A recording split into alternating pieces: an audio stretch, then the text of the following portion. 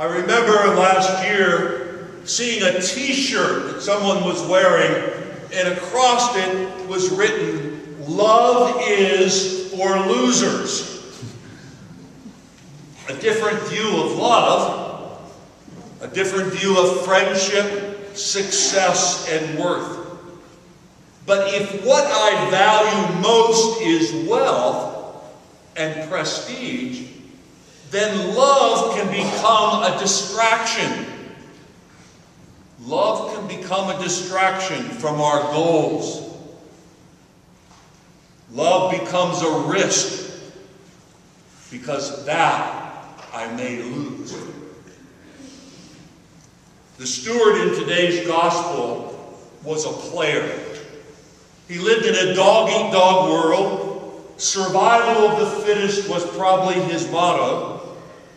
He put his energy and his time into his wealth, into his shrewdness, and he relied ultimately on that shrewdness with all of those he met. Basically, he was a scam artist. So what Jesus is telling us today, for all of us, money is like a mirror. When we look into it, do we just see our own self-interest, our own self-importance, our priorities in our relationships? Do these all become manifested in that mirror? Or do we see beyond ourselves? Do we see beyond ourselves? Do we see the faces and the lives of the people who God leads us to? Do we see beyond the isolation and the separation that many times we feel? Do we see beyond the impoverishment that sometimes our grasping of material goods can hold? The impoverishment of material goods, the impoverishment of our emotional welfare, the impoverishment of our psychological well-being, the impoverishment of our spirituality.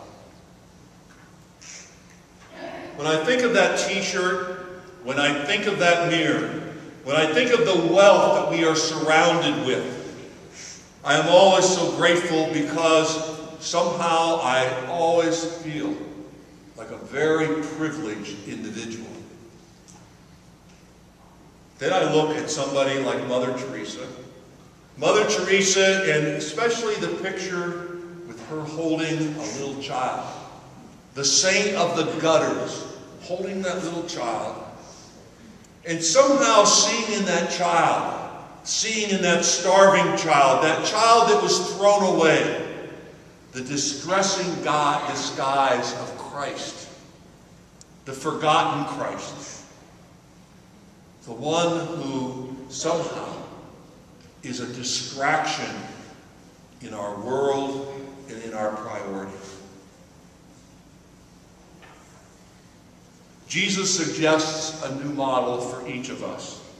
Giving up of ourself, loving one another as I have loved you. Giving up and losing oneself.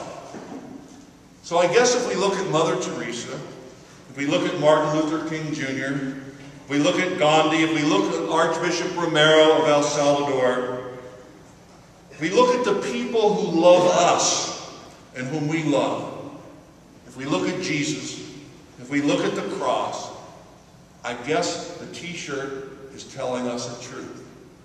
Love really is for losers. God bless you.